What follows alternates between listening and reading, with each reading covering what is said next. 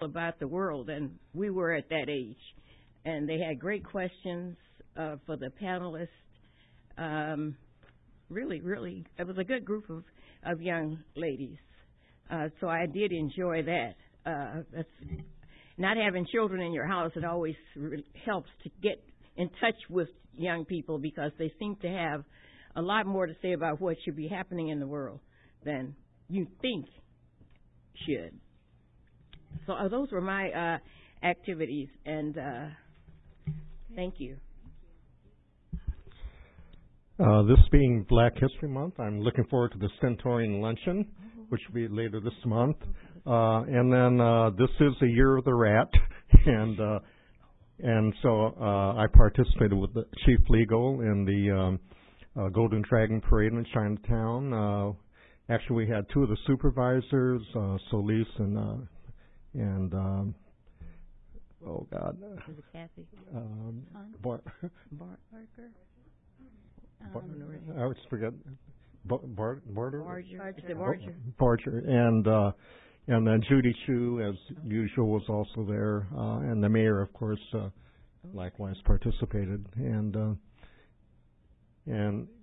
it wasn't as well attended as most of our Golden Dragon parades because it was really hot that day. And it was interesting. The crowd was anywhere there was shade, you'd see a lot of people clustered. And anywhere there wasn't any shade, it was totally empty. So, but nevertheless, it was a great parade. Excellent. Thank you. Good morning, everyone. I, too, want to congratulate Chief Roy Harvey on his retirement and thank him for his 42 years of incredible service to this department. Retiring at the rank of assistant chief was nothing short of extraordinary. So that was pretty. I couldn't go to the dinner, but I did make it to the Fire Prevention Bureau's luncheon, which was also very nice. I too went to the Women's Young Mentorship Program at the Getty House, and it was pretty fantastic to see so many young women so excited to come over and, go to the LAFD table. There weren't a lot of people tabling, so we got a lot of them. So it was pretty, and they left really excited. I had women coming up to me, young women coming up to me saying, I want to join, how do I do this? And, and then that leads me to, I went to the expo. I went a little early, and seeing, I think they had 2,400 people signed up, and just seeing the caliber of people who came in was also extraordinary. And I want to commend the recruitment division. It was diverse. Everyone was excited. I want to shout out for having the computer programs there, the computer stations there that people had access. They could apply right then and there. And it's just really great to see so much support and mentorship. So thank you. Okay, so moving on to announcement, meetings, and events from the fire chief. Thank you, Madam President. On February 5th and 6th, we had our first ever Everyone Goes Home symposium. And that was an idea that we thought of about a year ago to benefit firefighters from throughout the region. It was free. It was co-hosted by our union, UFLAC, and all the other unions as well, LA County Union, Long Beach, Ventura, LA City Fire, LA County Fire, Ventura County, and Long Beach all joined forces to make a free presentation to all our firefighters, whoever wanted to come. Over 2 days, we had about 350 people. We talked on 3 topics. The first one was the Underwriters Lab firefighting studies using science to inform us how we should be fighting fires today, not based on old science, but new science. The second topic was our cancer prevention efforts. Cancer is a major killer of firefighters, active and retired, and we've got to do more in that area. We're doing a lot, and I want to set the path for the fire service as a whole to follow. The third area was firefighter mental health, and we heard presentations from multiple fire departments on what they're doing. That's another area that we need to work harder to take care of our people to ensure that they have sound mental health. On February 11th, we had a fast response vehicle press conference with Mayor Garcetti at Hotchkiss, and we showed off our 4 FRVs that are now fully staffed on a 410 schedule. They're very unique apparatus. I talked to the members assigned to Fast Response Vehicle 64. The day before, they had run 18 calls. They are also our tactical EMS certified members. They can integrate with LAPD SWAT. If they need a SWAT medical component, they are readily available. They're also trained up to transport to alternative destinations, so they can also go to sobriety centers or mental health clinics instead of the emergency room. So now we have 1 FRV in each of our 4 bureaus. So that was a big step for us. That same week, we made a press release announcing the purchase of the first electric fire engine in North America. We'll be 4th in the world behind Berlin, Amsterdam, and Dubai. We expect delivery in December of this year.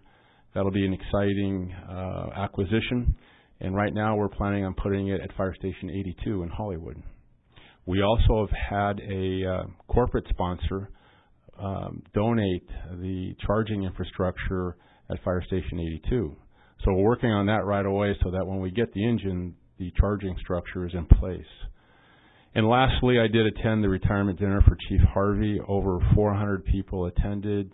Chief Hogan was the MC. He did an outstanding job. As you can imagine, trying to manage over 400 people who had a lot of good things to say about Chief Harvey. He made a huge impact in our Fire Prevention Bureau. Him and Chief Crowley have really developed a very effective team, and they're doing a lot of great things. That concludes my report. Thank you. Now, verbal report. May I make it just, since the chief reported on it, it would be nice to hear about the different things that are happening in our department before I see it on TV. So when they send out a press release, could they, I mean, all the work is good, but as a fire commissioner, I would like to know, because people think I know, and I don't. We can make that happen. We'll make sure whenever we do a press release, we'll send emails. Maybe just concurrently when you send it to the press, you send it to the commission. Absolutely. Yes, that would be good. Verbal report by the department on significant incidents and activities for January 21 to February 17th. Good morning, Chief. Good morning. Madam President, Commissioners, Chief Terrazas, Julie, and Leticia. I'm Deputy Chief Ronnie Villanueva, Operations South Bureau. On Friday, February 7th at 2020 at 2 o'clock in the morning, LFD resources were dispatched to a structure fire located at 8686 West Venice Boulevard. That's 58th 1st and Battalion 18. Upon arrival, they found a 2-story center hallway residential hotel doing business as the Venice Hotel, which was being used for permanent residents. First arriving resources identified fire showing from one unit with extension into the first floor hallway. The fire quickly extended to the second floor through the interior stairwell closest to the front entrance of the building. There was significant heat damage in the unit of origin and the hallways on both floors. Occupants exited the building from the rear stairwells as well as from the windows on the first and second floor. Throughout the firefight, a total of 6 patients were encountered and treated by LAFD resources. 1 LFD member sustained minor breathing complications following the knockdown of the fire. Unfortunately, 1 civilian occupant of the residential hotel who resided in the unit adjacent to the fire unit was found deceased in the hallway on the first floor. A great alarm assignment extinguished the fire in approximately 39 minutes. Currently, the fire investigation is complete and the cause has been determined accidental. And luckily, the smoke detectors were working. If they were not working, it would have been much, much worse. So, LAFD incident information, it was incident 108 on 7th of 2020. Incident address 8686 West Venice Boulevard. 911 call came in at 2:04 in the morning. First dispatch was at 2:05. Total call processing time was 1 minute and 9 seconds. The first unit on scene arrived at 2:10, so the response time was 4 minutes and 21 seconds. So we got there on time very quickly. LFD resources, 22 companies, 7 rescue ambulances. The specialty companies was arson, heavy rescue, and USAR were used for rapid intervention companies. The PIO emergency air. There were 7 command teams that were there, EMS 9, 11, and 1. As I had mentioned earlier, there were 6 civilian patients, 5 stable, and 1 critical, 1 firefighter injury, and 1 civilian fatality. The investigation is complete. The cause is accidental. Fire appears to have originated in Unit 11. Most probable cause is ordinary combustion's close proximity to an electric space heater. And then the LA coroner was there. So that ends my report, unless you have any questions. Thank you, Chief. So now another significant incident from West Bureau. Yes. Good morning, Madam Good President, morning. members of the Fire Commission, Chief Terrazas, Attorney Rafish, and to the management and staff of the LAFD. My name is Armando Hogan, Deputy Chief in charge of Operations West Bureau. My purpose here today is to share with you a significant incident that recently took place in West Bureau. There'll be just a very brief video with some audio, and then I'll continue.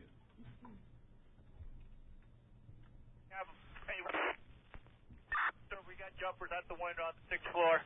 5 Force 95, Roger, come up on channel 9. Light Force 92 to the incident. Structure fire had a set incident. Rescue 37, get on your PA, tell that person not to jump. He's not in dire straits, tell him not to jump. Reported structure, airborne assignment for air op, Rescue 92, engine 81, Light Force 73, along with Light Force 69, Command 42, engine 26, engine 69, engine 61, engine 109, engine 41, Light Force 88, engine 51, engine 67, engine 68, engine 99, Light Force 27, Light Force 78 to 26. Structure fire assignment high rise, possible jumpers, attack channel is 12 and 16, 1216. Yeah, here, Sterile.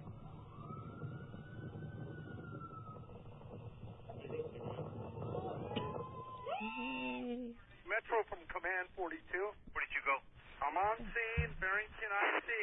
I have a well-established working residential high-rise fire on the 5th floor. I have about 10 units well involved, heavy smoke. I'm going to start placing aircraft on the roof to assist with any evacuations. We have significant resources coming in. I'd like to see if you can activate Area A resources as well. I'll give you a further update here in a bit. Battalion 9 will be operations. Command 42 will be IC. Roger, Battalion 9 up. Metro, Fire 4, Helco. Metro, we've got civilians on the roof. Fire 1 is in the process of lowering medics down now. We're going to shuttle the victims or the civilians over to the helipad at the BA if we can have an engine company there for security. IC from truck 69. 69 on 11, go. You got engine 37 doing fire attack in stairwell 1, which is the north stairwell on floor 7. Light Force 69 is going to go on floor 8, which is the floor above.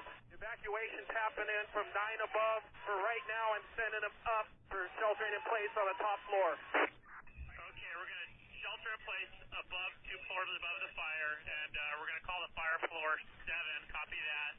Also, Paul, what I want to do is I want to start thinking about some aggressive fire attack. I want to think about closing all those doors to the fire floor, maybe doing stuff. Hey, no, I want to make a point about the smoke coming.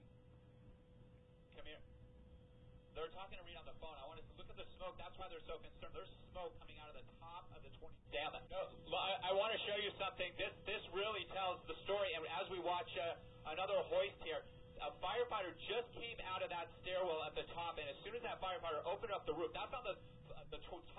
Metro from Barrington IC. There goes the firefighter. Barrington IC, go. I'm just giving you an update here. We're still in the offensive mode. We're going to initiate a transitional attack on the 6th floor. We're continuing to do rooftop evacuations with our aircraft. We still have about a 40-mile-an-hour wind out here. Medical resources are in place. Chief Poyer is on scene. Chief Hogan is the agency administrator. I'll give you a further update here in a bit. Thanks for the support. This is Command 2, Chief Poyer. We have a knockdown here. be transitioning to medical needs and rehab. And as you saw on the morning of Wednesday, January 29th, 2020, at roughly 08:37 a.m., Operations West Bureau resources responded to 11740 West Wilshire Boulevard. This was incident 421. The first resources on scene found a large 25-story residential high-rise with heavy fire showing on the 7th floor, with residents on the balcony contemplating jumping to the ground below. The fire was reported by Light Force 95, who was returning from a previous fire just around the corner on San Vicente Boulevard. Of huge concern was a potential life hazard in this building, as it was difficult to determine where the occupants were on that floor. After our resources gathered and gained situational awareness, we were able to address all of the incident concerns and best address the tactical priorities. LAFD crews made an aggressive attack on the fire while simultaneously evacuating the residents on the fire floor while sheltering in place those who were a safe distance from the intense flames. Roughly 300 firefighters battled and suppressed the fire, and a knockdown was declared at 1 hour and 19 minutes later. A shelter was set up at the Westwood Recreational Center for the displaced residents as we partnered with the building's homeowners association to keep the residents updated on our next steps and to ensure their needs were being met. There was one civilian fatality, and the LAFD transported 7 other patients, including the decedent. 2 firefighters were injured and transported to a local hospital to receive care. This was a difficult and challenging incident that our firefighters were able to address through perseverance and a willingness to confine this fire to the floor of origin. This fire remains under investigation. This concludes my report. I'll take any questions that you may have. Well, first of all, great job by everybody on that incident. It was amazing that you didn't lose, any lives there. So it's a good job. Wasn't this one of the? This is one of the buildings that's in that gap between requirements for sprinklers. Right. This building was built in 1959. So from 1960 to 74. Because of that, it was built prior to 1960, so there were no sprinklers in that facility. We had what we call wet standpipes and also smoke detectors, but for the most part, there were no sprinklers in that building. We also had a previous fire there in 2013. Right. So I remember after the 2015, we took some action in the board to sort of close the gap. And so maybe we can agendize that again so that, so we can have that discussion again. Because I know that we did pass it, and then it never got enacted, so let's sort of revisit it. Absolutely. Fire prevention is in the process of working on that. There's about 55 of those that are still in Operations West Bureau, so we're partnering with that. There were some other things beyond our control that kind of held that up, but and we won't get into that here. But however, we are still looking at that. That's what we call our lean forward, to make sure that we can make this a preventable measure in the future. So, my concern is that we did try to take action. Absolutely. And, we never closed it for whatever reason beyond our control, but it's back on us again. So we're going to try to do it. Okay. Yes, ma'am. All right, thank you. Thank you all. First I want to commend your department, your team of firefighters from everywhere, because there were so many. Okay. But the operation ran smoothly, and you saved so many lives. And we watched it with bated breath on television, minute by minute. It was, it was good. I heard some of the I don't know if it was a lady or a couple of people saying that they didn't know the plan for leaving the premises. There was no plan. There was no for them to. And remember we talked about this a bit before about high rises, and that there was a team plan. Somebody on the floor is supposed to know how to do something to help to evacuate the people. But they said they had no plan for this particular building. I know that's not your shop, that's fire prevention, but you're talking about the floor warden program. Yes. Mm-hmm. The tenants were saying they were not aware of any plan. Well, one of the things that we are working with that occupancy now and the surrounding occupancies is to make sure that they're clear. What is that plan? We're going to assist in putting that plan in place. We understand now that we really have to step forward in terms of giving them leadership and direction So we'll partner with that homeowners association to make sure that those things are on board, and that's taking place as we speak. The beauty of it, Commissioner, and I appreciate your complimenting our department. What really took place was what we call sudden change, meaning our resources just so happened to be making a left turn down Barrington, coming from San Vicente and Wilshire. And just to see our folks with equipment off the apparatus, other folks making transit to go back to their respective quarters, and now have this fire jump out without being in dispatch like we normally would and really having to do this on the fly was simply extraordinary. And it's just a testament to the training and the discipline of our members. And that's not the only high-rise fire you had in your area. Wasn't there another or two? Well, there was another one, but it was at the ground level. There was just some wrapping around the building that we addressed. And then we had one the other day. There was a different building. That was on the San Vicente. Okay. Yes.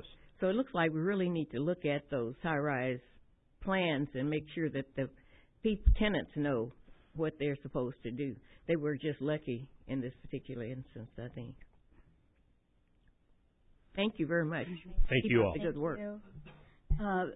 Report by the medical director for the same time period for medical emergencies. Good morning, everyone. Dr. Mark Eckstein, EMS Bureau Commander. Significant EMS incident since our last meeting. I think these underscores the all-hazards approach of our department and the benefit of having dual-function firefighter paramedics after the amazing heroics we just saw, as explained by Chief Hogan. We had a multi-casualty incident on February 6th, which underscores the scourge of homelessness and substance abuse that's pervasive throughout many parts of the city. In Fire Station 64's first in the Watts community, we responded to 3 patients who were down in respiratory arrest.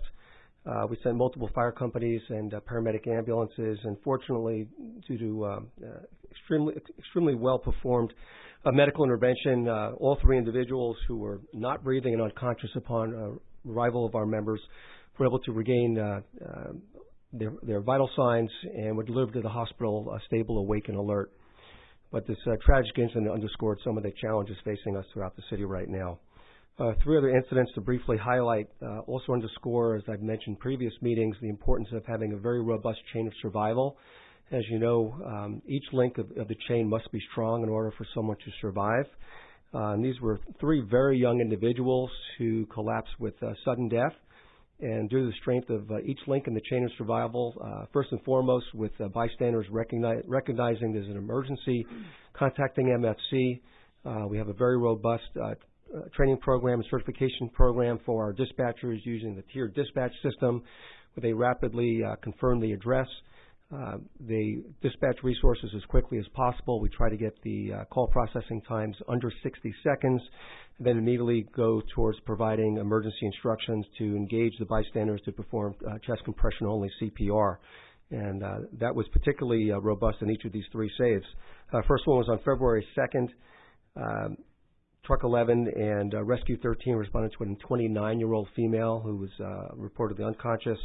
Again, our call taker provided CPR instructions prior to arrival of Life Force 11, and the combined efforts of basic and advanced life support, they were able to achieve return of spontaneous circulation on this young 29-year-old woman, who was then transported to the nearest STEMI receiving center.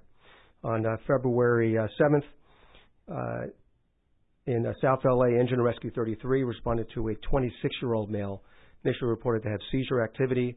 And one of the tenets of our tiered dispatch system is that when someone is still seizing, it's a cardiac arrest until proven otherwise. Call taker rapidly dispatched this as an immediate dispatch, provided emergency instructions for chest compression-only CPR. And again, due to the combined efforts of everybody in the chain of survival, our members were also able to achieve a return of spontaneous circulation of this 26-year-old gentleman, who was then transported to the nearest STEMI receiving center.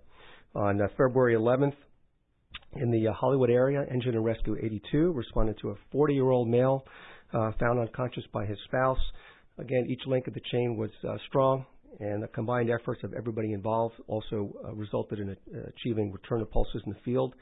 And this gentleman was transported to the nearest STEMI receiving center.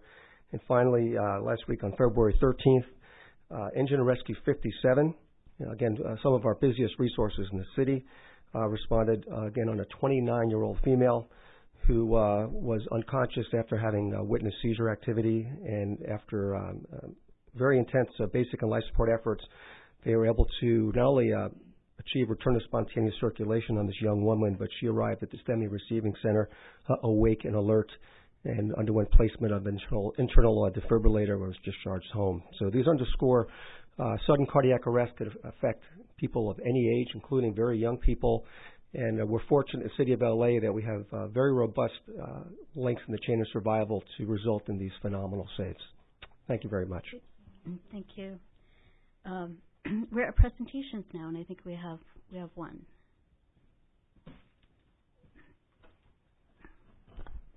Good morning, Madam President, Fire Commissioners, Chief Terrazas, Attorney Radfish, Ms. Gomez, Eric Scott, Captain 2 Public Information Officer.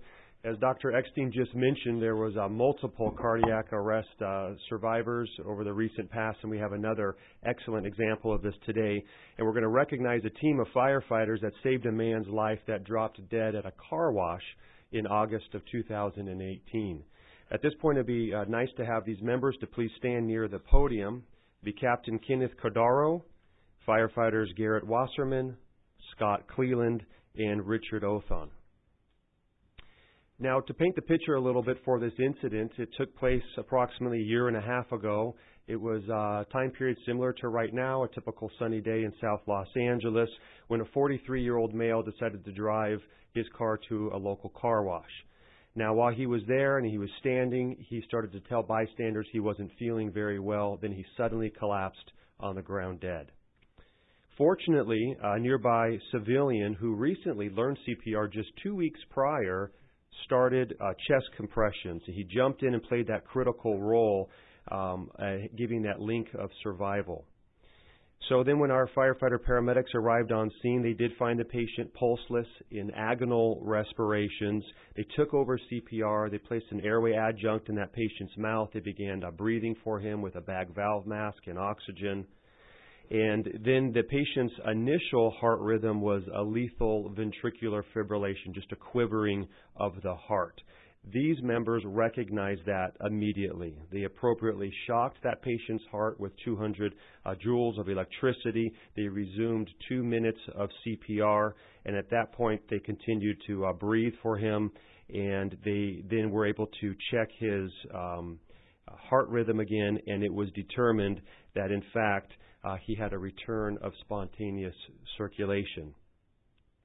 At that point, then, they began to transport him to a local hospital, and often that's where our stories will end with these patients. But we wanted to take a minute more and not just gloss over the continued critical steps that are really required by this skilled team to successfully keep a patient alive. So just to mention a few, at that point, they have to perform a 12-lead EKG on the heart to get a much closer look. At that point, they determined it was in what we call sinus tach, which is a much better rhythm. So then they adjust their actions appropriately. They look at things like capnography that will monitor the concentration of carbon dioxide in the respiratory system. They look at SpO2, which is the oxygen in the blood. And then they would start an IV like normal, but this individual had poor vascular access. So they actually started an interosseous IV, meaning they took a metal needle, put it into the tibia of the left leg to give the needed drugs in the event he went back into cardiac arrest. And then they transported to the appropriate STEMI center. So actions continued to go on to make sure that this fragile patient was successful. We did get an update on the patient, so we're happy to say that that patient is doing well. We received an email from them. But at this point, we would say, don't take our word for it. We are honored to have Mr. Isaac Diaz to be able to walk in, the cardiac arrest survivor, and he can meet his rescuers here.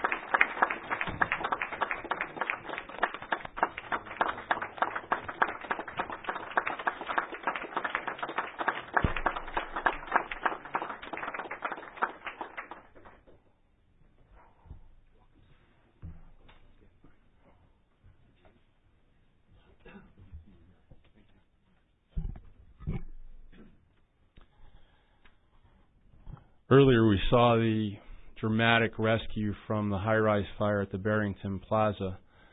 And this incident that was described as well had equal impact. We saved a life. You can't put a value on a human life. I'm tremendously proud of the men and women of our department. Every day, they handle about 1,350 calls each 24-hour period. And during the course of those calls, we have runs like this where we're successful and runs where we're not. We should celebrate these types of victories. I think it's good for the morale and the mental health of our people.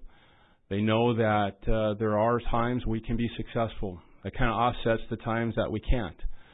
And we know now that we need to do more to support our mental health of our people. So, Mr. Diaz, having you here is outstanding for our people to know that their efforts can be rewarded by survivors like yourself.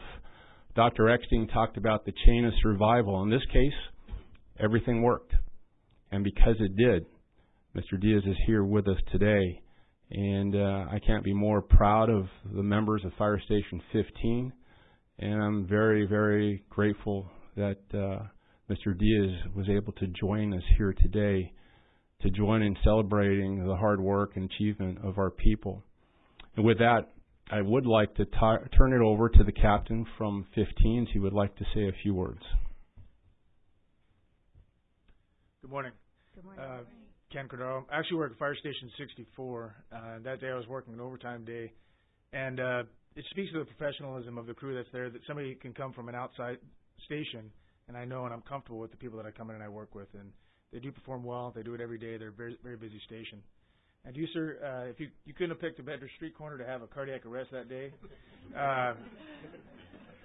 There was you went right instead of left maybe. I don't know what you did, but the young man that was there that day when we arrived, he was doing. I remarked to the guy, I said, "Man, that guy's doing some really good CPR." And it was a young man doing, like I said, doing compressions. And I spoke to him afterwards as we were loading you up, and I said, you did a real good job. I want you to know that what you're, is proper what you were doing. And he said that's when we found out that it was only 2 weeks prior. He had actually just completed a course in CPR. So as I said, whatever brought you to that street corner that day, that confluence of events came together, and I'm glad to see you standing here. So thank you very much.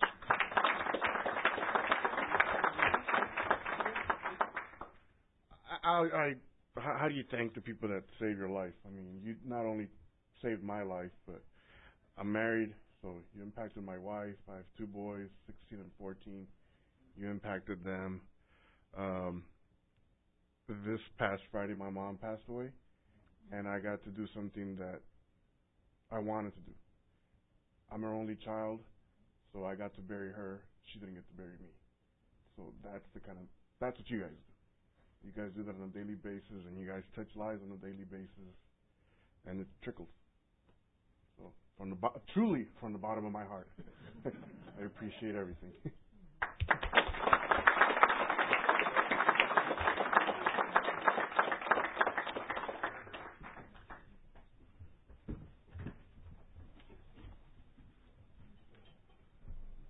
Take it with you.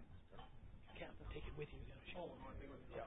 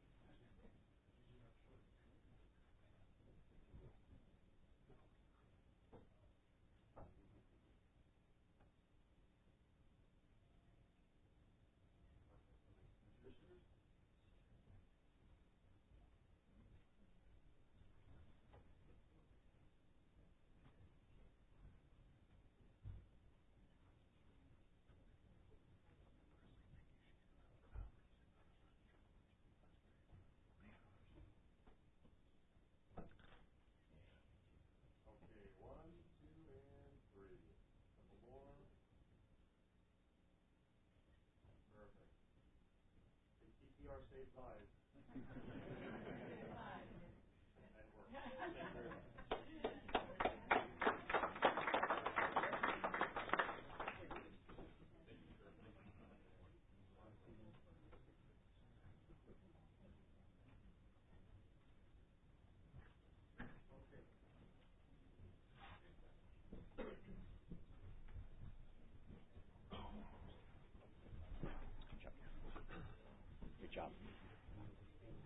We're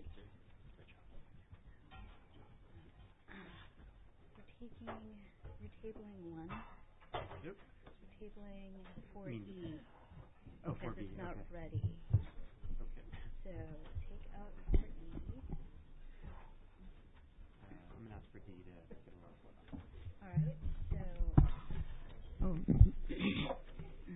So continue 4E till the next meeting. 4E is continued. And then for D, you're going to. That's our hold back. All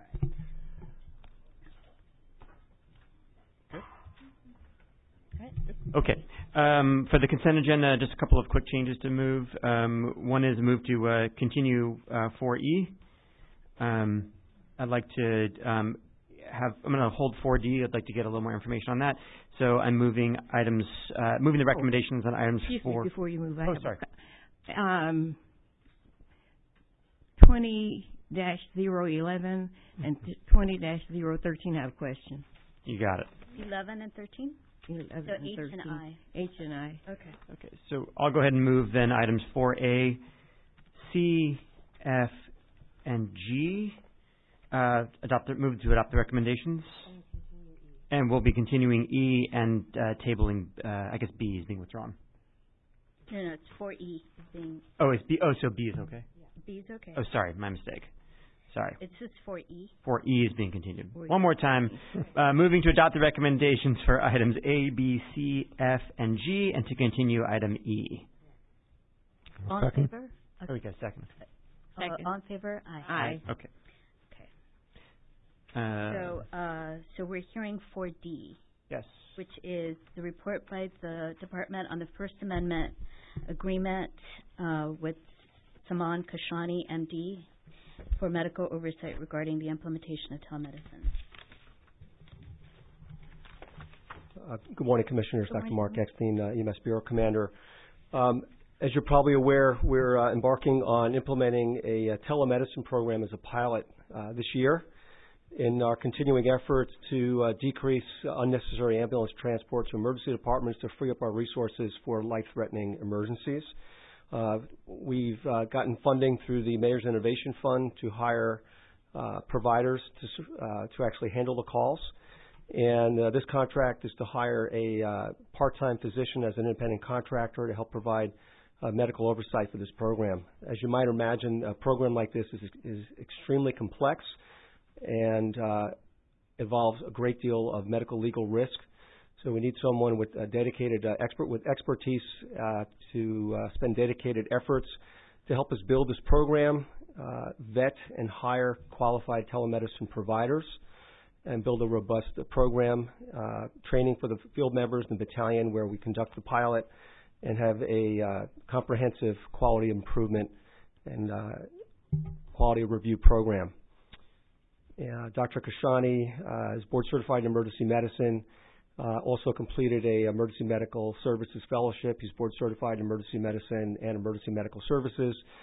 He spent a year with us after his residency, so he's intimately familiar with department operations, and he's working to help me and my team build this telemedicine program, which we're very excited about implementing later this year. And I'm happy to answer any questions you might have about this contract.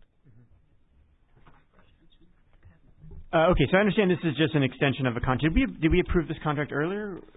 With the short one that was earlier. I think we approve all contracts. Right. I don't know if there was is there a threshold under which contracts can be like a below? Okay, no matter how big they are. Okay, great.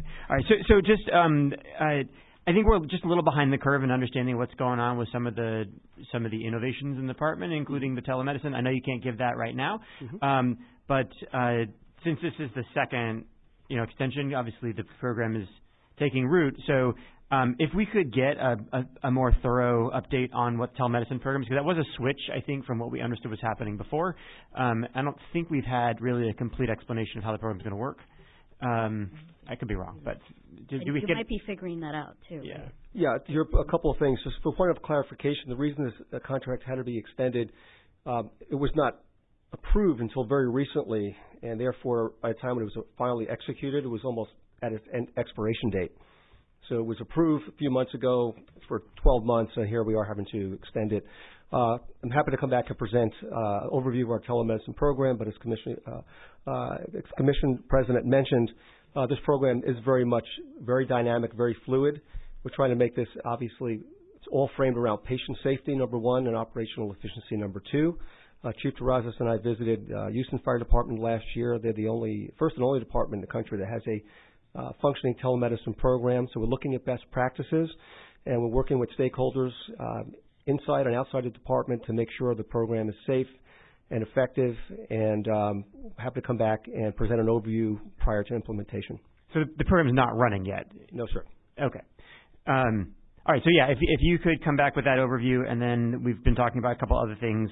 I know the alternative destination, so it would be great if you could wrap all that stuff together, and maybe we could just get a comprehensive update on what some of these new innovations are, so we just have a little more sense of what's going on with that. Great, thank you. Great. Thank you. Move to adopt the recommendation for item 4D. Second. All in favor? Aye. So now 4H is report by the department on the acceptance of grant funds for the 2019 Port Security Grant Program in the amount of $299,000 for the Marine Firefighter Training. I'm happy to see that the department's getting grant money. That's really good. Okay. But I noticed that there was matching funds. Was that budgeted? Or where does matching funds come from? Is that out of our budget, current budget? Commissioners, similar to the Port 18 grant, we'll be using debt funds for this. So we'll get getting reimbursement on the 25% cost share. Using what kind of funds? Debt funds. Okay. Vocational education training funds. So then we only have to provide 25%, is that what you said? Yes, that's correct. We'll be reimbursed for 75% of the grant. Oh, okay. Oh, that's good. That's good. So, and how many firefighters 1 and 2s will be trained? That's going to vary on the contract. Chief Wade, would you have any insight on that? 30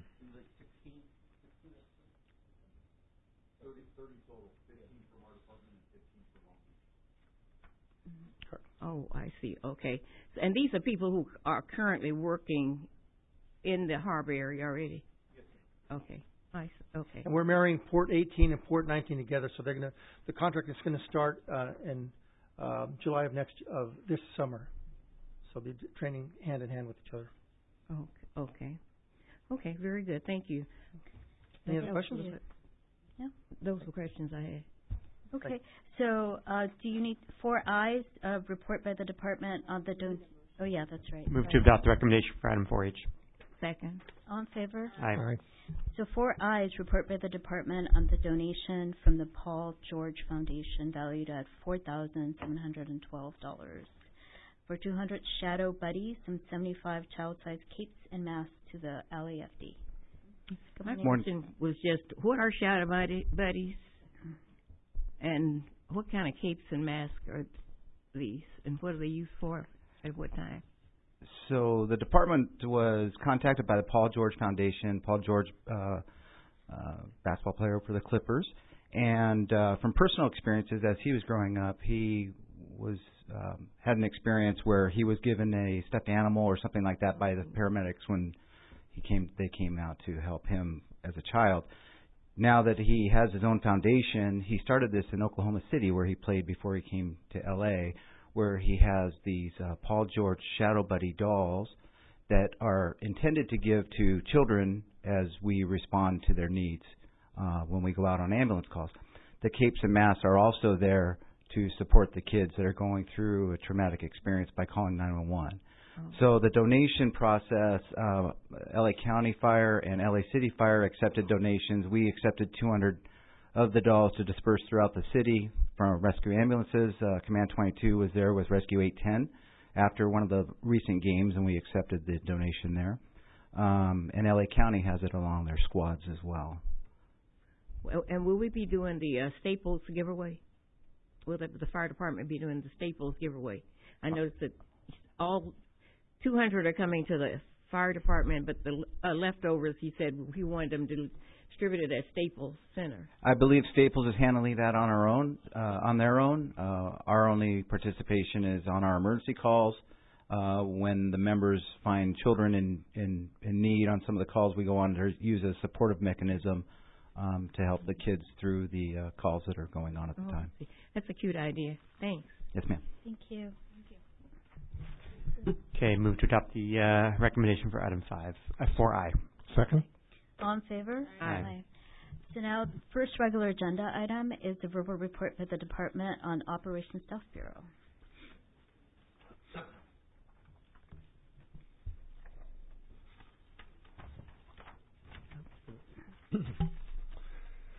Good morning once again, Commissioners, Madam President, Chief Good Terrazas, morning. Julie, Leticia.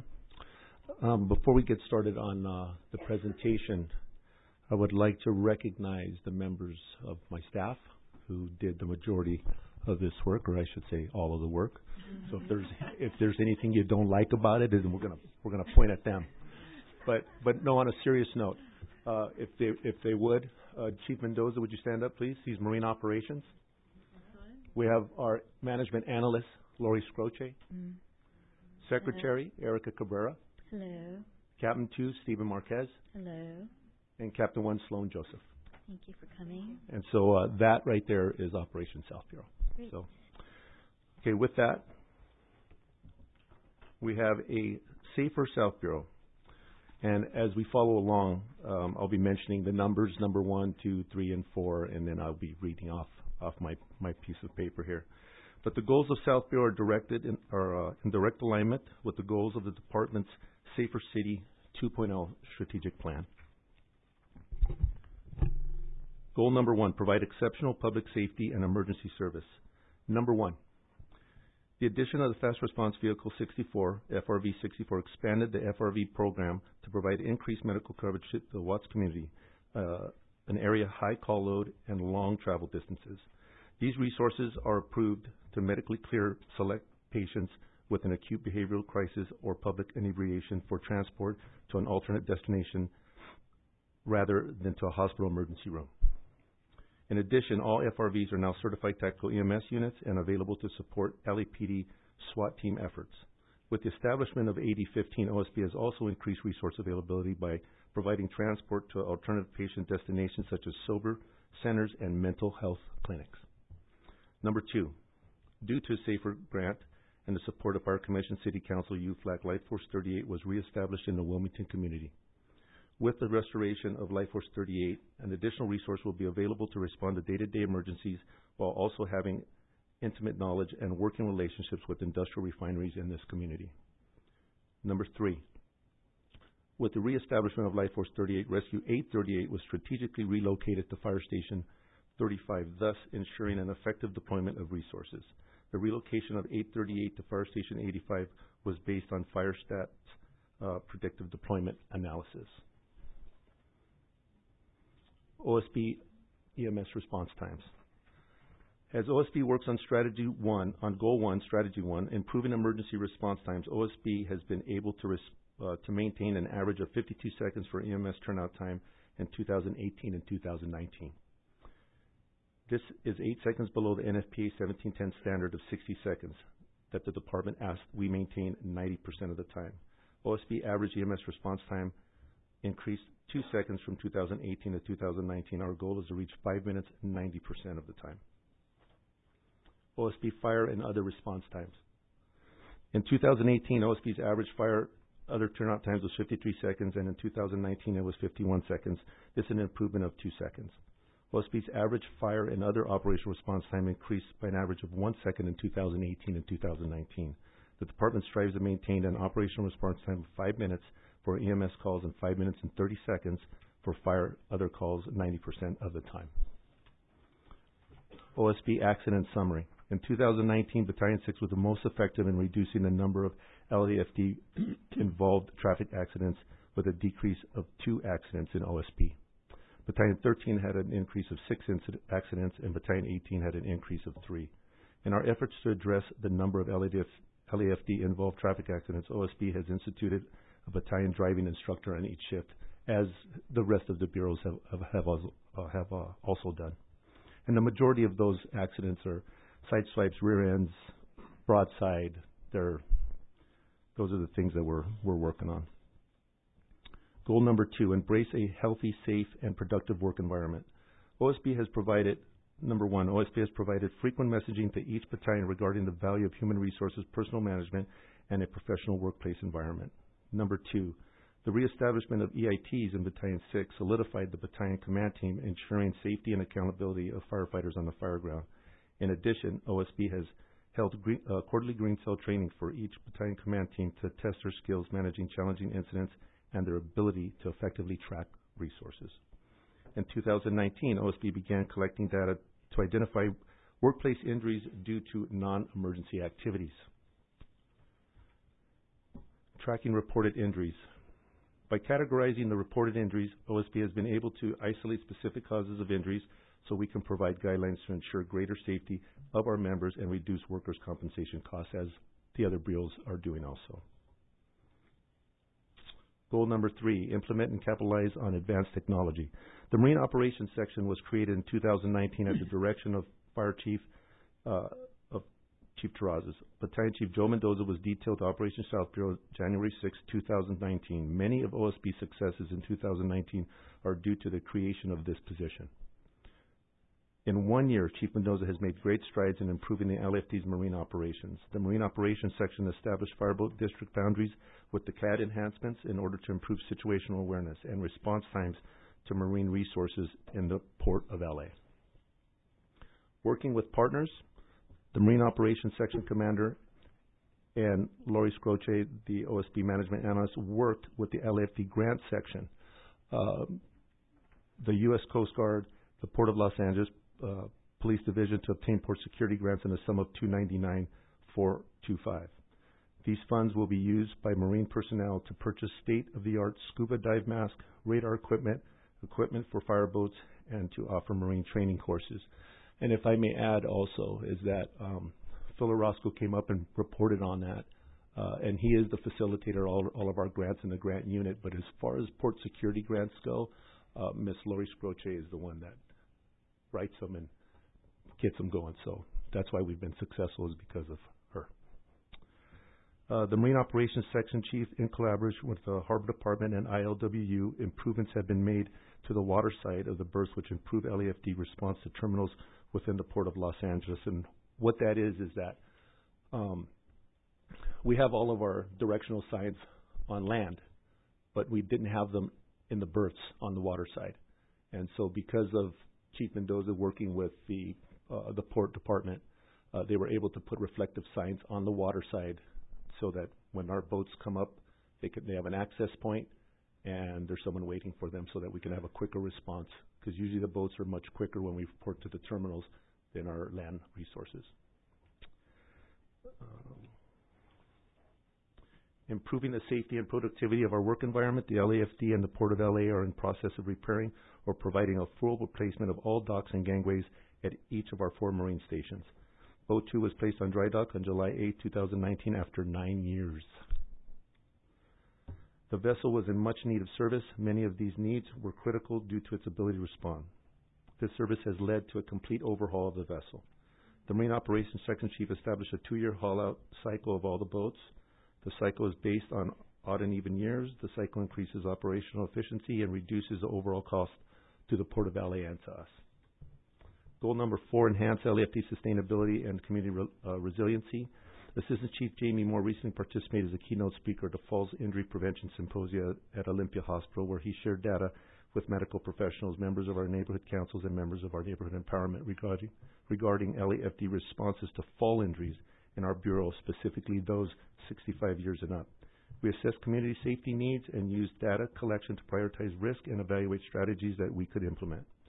Number 2, OSB supported the department's recruitment efforts by hosting the first girls' camp to be held at Fire Station 40. It wasn't the first girls' camp. There's been many of those, but it was the first one that was done down at Drill Tower 40.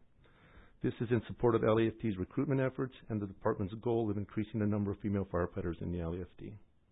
Number 3, a member of OSB command staff supports CERT by attending their new orientation. OSB staff has fostered community partnerships with different neighborhood organizations as focal points to increase CERT membership. CERT receives a dedicated section in OSB's quarterly newsletter, South Point, which you have before you there, which highlights CERT events and increase community awareness of the CERT training opportunities. OSB staff meets regularly with OSB CERT coordinator Chen Tamasangsi. I know that's hard if you read it inside they had to phonetically put that out for me, to identify other mediums to augment community participation in the program. Sustainability and community resiliency. OSB has partnered with MySafeLA in our efforts to improve community resiliency, and I see that Mr. Dave Barrett is in the crowd today, MySafeLA. In addition to the typical functions associated with MySafeLA's partnership with the LAFD, OSB has supported boat canvassing. As we do our normal canvassing when we have structure fires, when there's a fatality, and we go out, we had a fatality in a boat, a couple of them actually recently, and it was MySafeLA's idea, and we collaborated with them, and now we canvass the marinas to enhance the awareness. Goal number 5, increase opportunities for personal growth and professional development. Marine Operations, in concert with UFLAC, has created a letter of agreement clearly describing the scuba diver position, training qualifications, and testing process. The department can anticipate a diver's exam before the end of the year, and that's been a long haul. And so I'd like to also Freddie Escobar is in here, the president of UFLAC, and worked with us to get that MOU out there to get this process going. Marine Operations and OSB will utilize the marine training courses discussed previously as a platform maritime academy, which will enhance personal growth and professional development while ensuring a qualified marine response force. Partnering with other agencies, Battalion 6 works closely with the LA County Lifeguards and LA County FD Battalion 14, Long Beach Fire Department, Port of Los Angeles Police, the U.S. Coast Guard. In addition, the agencies represented in the Area Maritime Security Advisory Committee, AMSAC, which includes the FBI, Customs Border Protection, and other law enforcement agencies from around our area here. OSB meets regularly with members of SCIMO, that's Southern California Industrial Mutual Aid Organization, comprised of the 13 refineries and industrial agencies in the greater LA area. Battalion 13 has been meeting on a regular basis with LA County FD Battalion 13 and 20 commanders to establish standard operating guidelines for mutual response districts. This has improved communication, operational efficiency, and firefighter safety on scene of emergency incidents. Battalion 18 planned and hosted a brush drill in Baldwin Hills and Kenneton Park with the Area A fire agencies comprised of Beverly Hills, Culver City, and Santa Monica, also LA County, joined us that day. This drill solidified our relationships with each of these agencies. We publish a mutual aid newsletter, which is distributed by Battalion 18 on a daily basis. Complaint tracking. OSB meets every 2 weeks with members of the Professional Standards Division to review and address CTS cases in OSB. The number of CTS cases, as you can see there, has gone way down since 2015, and that's when we started the 4 Bureau at that time. And then successes for 2019, they're all up there on your list. It's basically what I have just gone over through this presentation. This slide is a summary of OSB successes for 2019. We are very proud of these accomplishments, which could not have been possible without the relationships within the LAFD, our allied agencies, and community partners. With that also, I can't do it without our team. And the team begins, of course, with Chief Terrazas, Chief Poyer, and all of the deputy chiefs that we meet all the time and discuss to try to have a better department and just to be successful on a daily basis. So that concludes my report. Welcome any questions. You do have your newsletter in front of you, and you have a challenge coin from South Bureau. And if there isn't anything further, thank you very much. Thank you for the challenge coin. Yeah, Question? No? Good. Oh, you did. And good report. I almost got away. And thank you for emailing. I get the newsletter and the email too, so that's good. Thank you very much. You're welcome. Thanks for the report. Thank you, sir. I feel like it would be dishonoring tradition if I didn't ask you a couple of questions. So we are all that tradition. We're all good. So just a couple of quick, really good report. I appreciate it. Looks like you and your team are doing a lot of really good work down there. So generally, a couple of highlights, just worth commending. The haul out schedule is a big deal. I know that's been really an issue with the boats for years and years and years, and you know it ended up being, I think, perhaps penny wise, pound foolish, because the costs of the haul, I know, go dramatically up. So great that I know that makes everybody happier, and it's the right thing to do. So good job of getting that figured out. When do we expect Boat 2 back in service? We're thinking probably about 9 months from now. Gotcha. It's needed a lot of work, but Chief Mendoza's been going down there weekly and meeting with the port and all the port partners and everyone regularly. So yeah. We're always on board with what's going on. So we're hoping within a year. That's right. And is the fast response boat, is that still in operation down there? Yes, we still have at Fire Station 112. We have boat 17 and our fast response boat that are 2 boats that are now in the spot of boat 2 that are handling those responses. And how is boat 17? That's a permanent placement, though, yeah. That one is they're both loaners from the port. Gotcha. But the 17 was supposed to be. It was a kind of a pilot. Right. The idea is something we might want to continue, or right? no? If we could, yes. And how is? I don't know if can you give some highlights on how that's going with the. Well, actually, we're getting another loaner boat. We're going to be turning one of the boats back in and bringing another boat 23, which is actually encapsulated with a pilot house. So we're basically going to still have that boat. Will be over at 112s for any fast responses that we have in the future, even if we do give those boats back. Has that been a useful addition, having that sort of smaller, very faster? Good. I think I had reported once before, but the times, it's significant. When that boat gets out there, it'll beat those smaller boats by 15 minutes on some of our times that we, especially if we go around out of the breakwater. Yeah. And you go around to the Palos Verdes side. Got it. It increases dramatically. Yeah, I know it was one of the intentions there was for EMS responses to ports of call there and ports of call, the Iowa, the terminals that are across the harbor area there. When you have the UTRs unfortunately have fallen into the water, and so that boat can get there much quicker, so we can have divers on there. Okay, great. Just kind of a a lot of good successes here. Again, congratulations on a lot of that. Can you say any thoughts on some of your operational challenges and what you see as sort of some of the remaining challenges your team is working on? Well, some of the challenges that we have it's huge, and it's right in front of us is the port. The port is you have all the refineries that are there, but we do have very good the SCEMO and then also the Area Maritime, the AMSAC meeting that I attend with all of the port partners. We're always training, but then that's also to congratulate Chief Mendoza is that he's getting a lot of the crane training, refinery training, hazmat training, all within that port complex.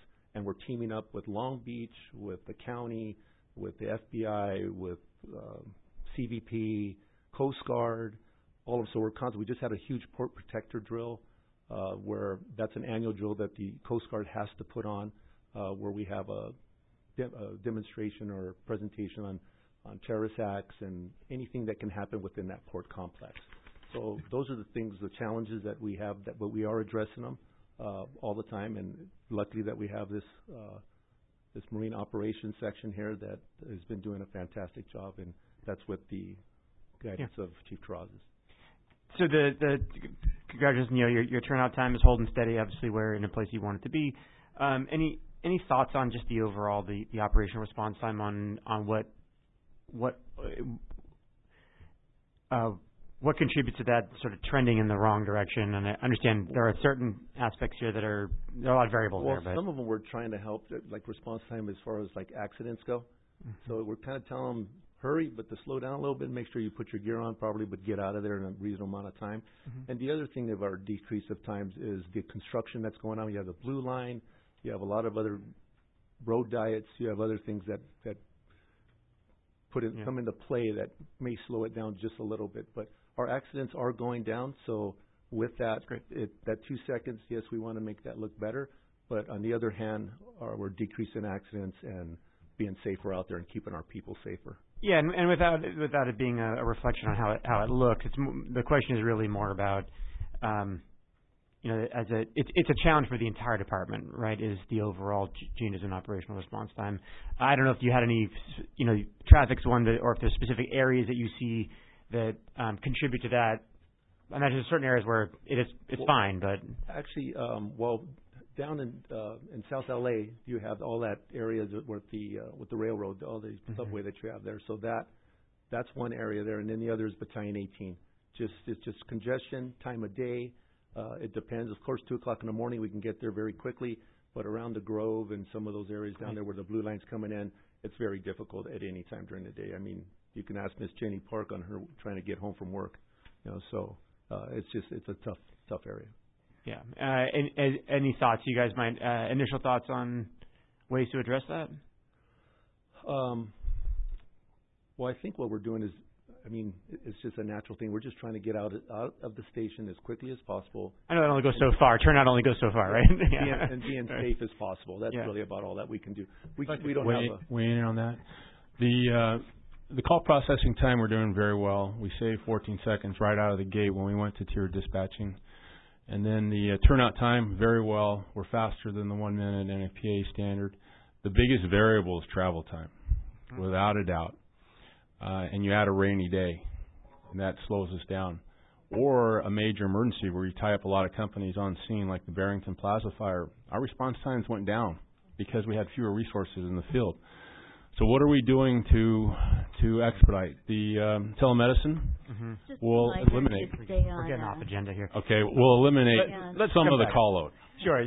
So we're coming back to you. I'm gonna last comment, and I will move on, Council. I promise. Is just look. I think the department does a great job on the low hanging stuff, which is the turnout time and the call processing time. I know that's not. I don't mean low hanging. That's easy because it's not. I don't think it's low hanging. But it's what is most immediately in our control. So the stuff that is less in our control, we still have to figure out how to address. I'll leave it there.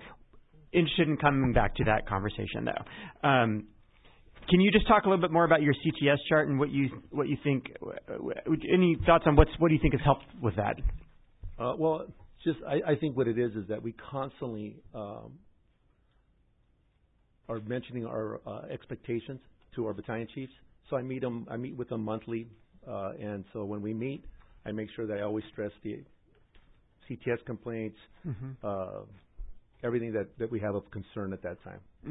So you guys just helps with give our expectations and people understand what they need to be doing. Yes, what we do all the time, and make sure that message gets out to our battalion chiefs, and our battalion chiefs then disseminate that information down to the troops. Okay. All right. Thank you for the report. Appreciate it. Keep up the good work. Bye. Thank you. So it's just a verbal report. So if we can move on to 5B, which is report by the department of the Los Angeles Fire Department computer-aided dispatch status report, the CAD. Thank you. Good morning, Madam President. Good morning. Commissioners, Chief Terrazas, City Attorney, Ms. Gomez, Scott Porter, Chief Information Officer, IT Bureau Commander. Back in December, the Commission asked for a report or more detailed report on the status of our computer-aided dispatch system. So I've provided the report. I'll give a couple of highlights and then take any questions. As you know from my report back in December, our CAD system has a 30-plus year history and has evolved quite a bit in those 30 years. It is a custom system that we originally built with contractors and we currently maintain in-house with department staff.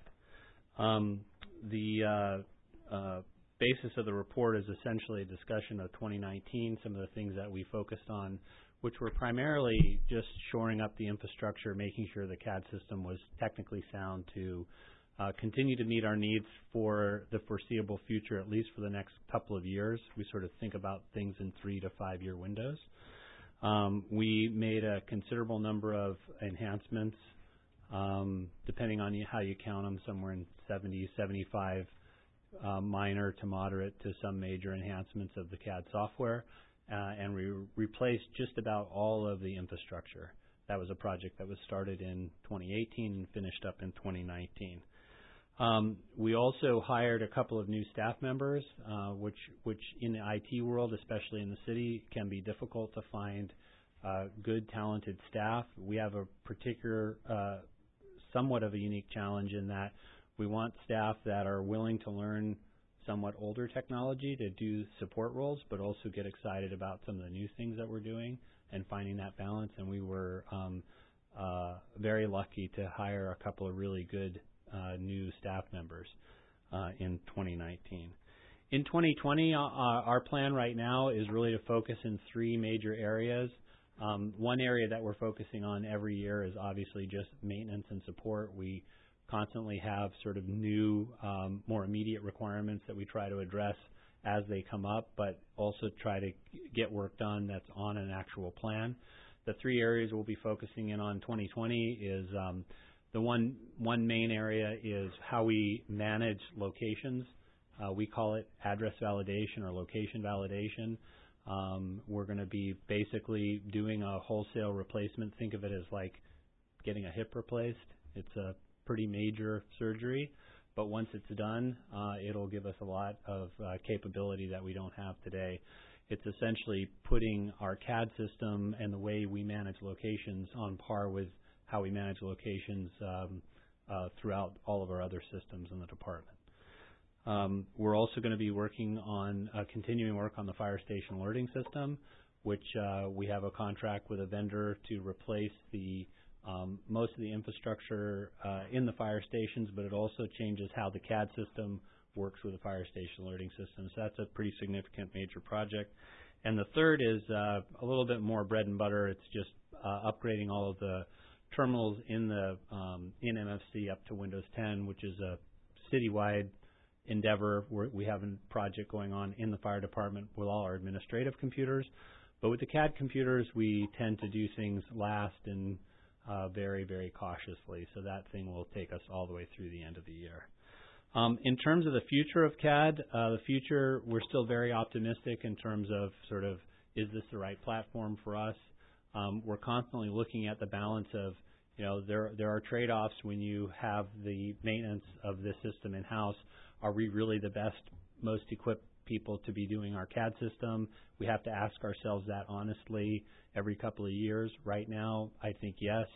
LAPD just finished their CAD upgrade, so we'll be looking at them, kind of seeing how they're doing. We're constantly looking at the market to see how the market is doing. But we continue to innovate in the area of CAD. Also, sort of the future is really around how we're using the CAD data. We will start a small project to replace what we call the incident archive, which is essentially how people view CAD historical data. And part of that project, a little piece of it is to start looking at some more predictive analytics. Can we actually move analysis from 24/48 and historical to like real time, looking at things like real time heat maps and other tools that we can give members at MFC and in the administration to look at how things are going in real time.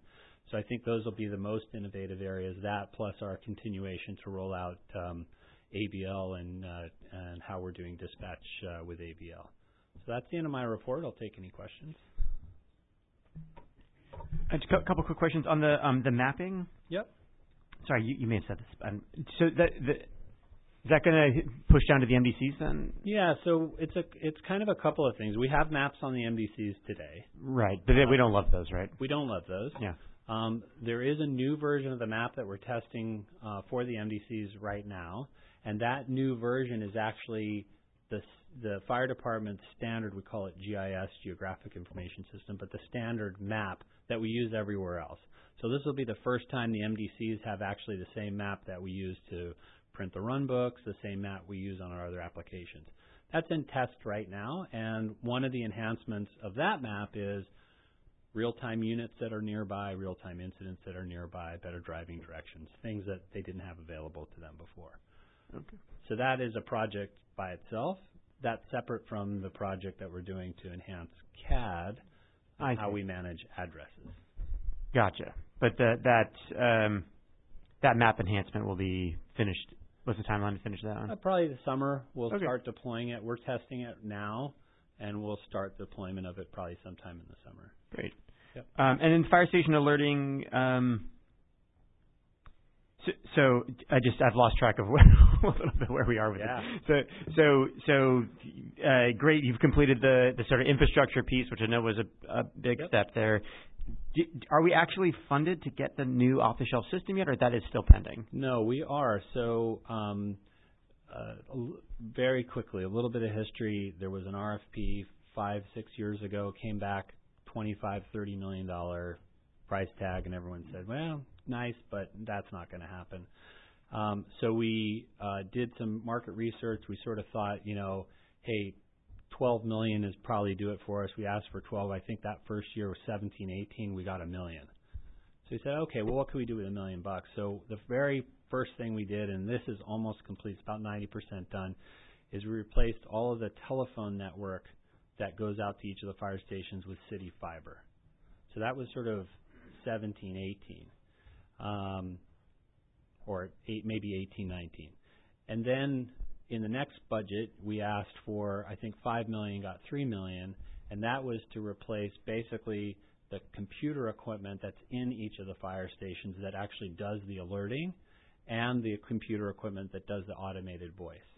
That's sort of the next level of the guts of the system.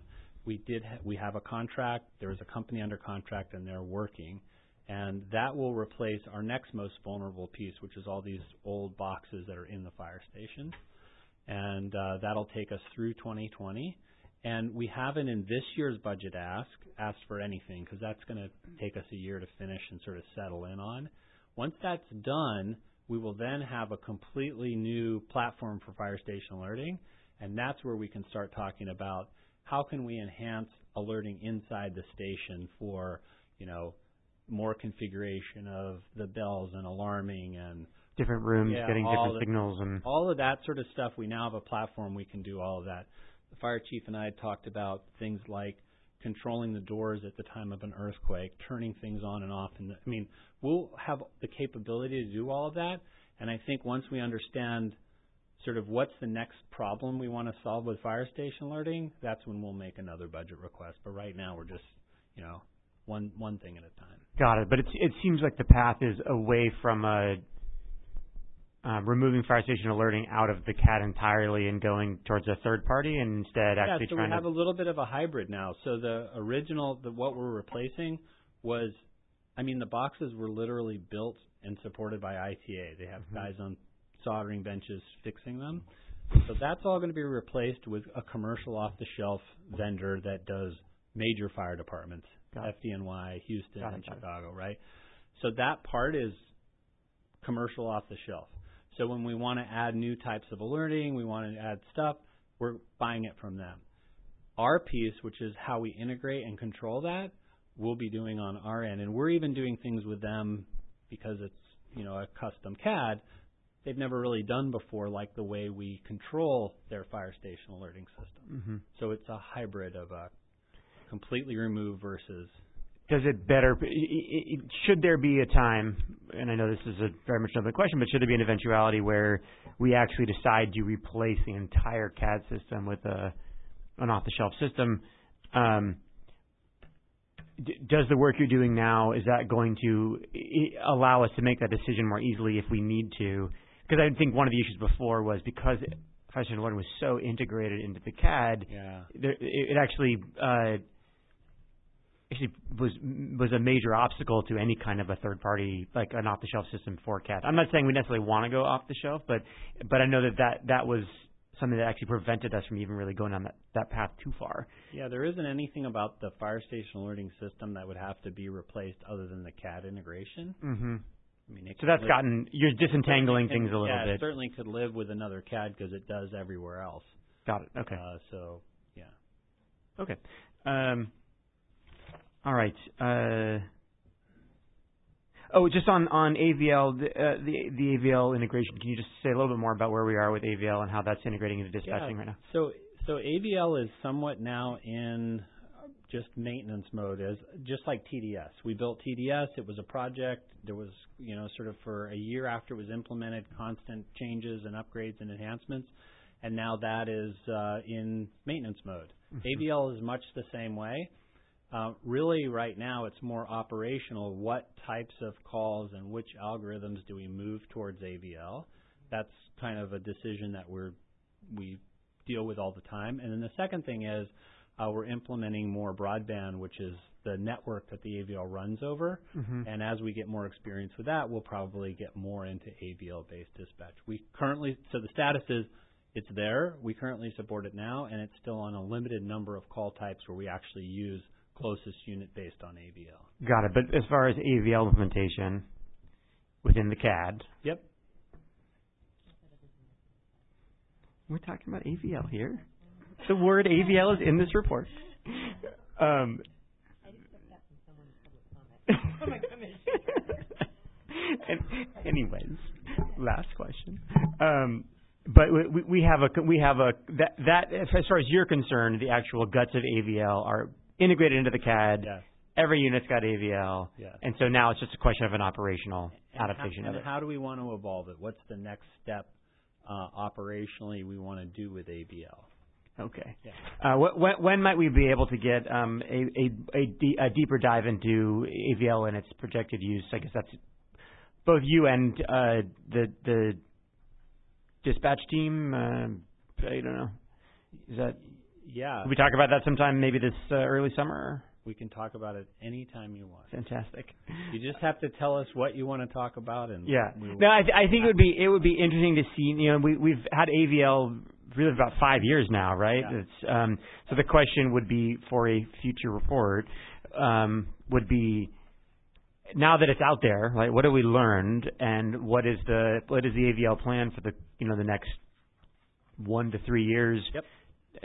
To live up to the potential of having that capability. Mm-hmm.